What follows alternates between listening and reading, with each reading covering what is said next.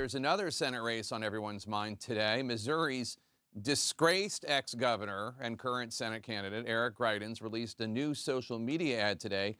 It starts with him holding what appears to be a long gun. He's standing on a neighborhood street. He talks about hunting RINOs. That stands for Republicans in name only. He then barges into a house with a tactical unit, walks in amid smoke, and talks more about hunting rhinos. At the end, it shows this graphic with the word rhino hunting permit, no bagging limit, no tagging limit.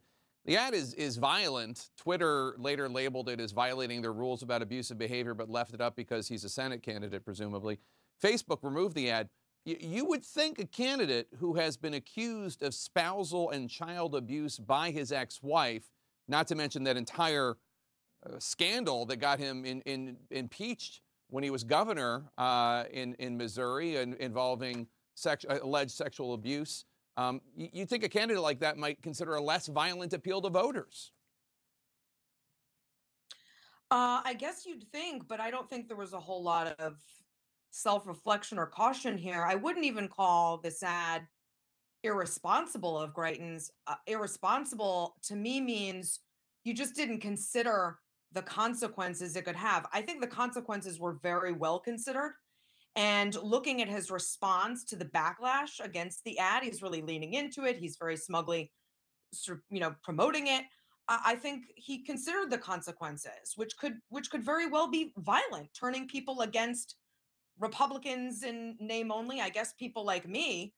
The thing that's so chilling, though, about this ad is, for decades we've had ads where rhetorical violence was implied, targeting political opponents, by maybe getting them out of office. This seems to target like citizens, just people who disagree with you. And I'm not sure what the metaphor actually means. What do you mean you're going to hunt them? You can't remove citizens from office. They're not in office. So what does hunting all of us mean? And without, bag limits and tag limits and expiration dates, so just in perpetuity we're going to be hunted. It's really crazy, creepy, and chilling, and I have no doubt it could lead to some violence. And Bakari, we should note, I mean, this is a time when there was a lot of real fear about violence against politicians of all stripes. There was that deranged left-wing would-be assassin against Brett Kavanaugh, the Supreme Court justice, a few weeks ago. And obviously there have been death threats against any number of politicians, ranging from Nancy Pelosi to Liz Cheney. I don't even obviously Greitens knows this. He doesn't care about this. He just wants to create buzz. And I've seen some Republicans speculate it might even work for him. It's going to work. I mean, we're talking about it here right now. People are talking about it online. Even when I was talking about it, I dare not retweet it. I think, though, and what people should take from this ad is the fact that individuals who have a past and a history of domestic abuse, such as Eric Greitens, should not own weapons because they have a tendency, whether or not they verbalize it or not, to be further abusive. And in this case, to actually want to solicit the killing of others. You cannot take his ad lightly, dealing with the past of who this man was. But the larger question, though, Jake, is what Republican is going to stand up for this? And not just SE, who always stands up for what I believe to be right, even though we may disagree politically. But is Mitch McConnell going to say something? He wants to be a member of his caucus. Is Cornyn going to say something? He wants to be a member of his caucus. Rand Paul going to say something? The question is, are these individuals going to stand up and say something? And we take such quick action as we should to protect the lives of people like Justice Kavanaugh. And we should do those things to not only protect them, but their family. But we still do not have laws in place to keep people like Eric Greitens from owning a weapon. He should not be able to do so. And here we are.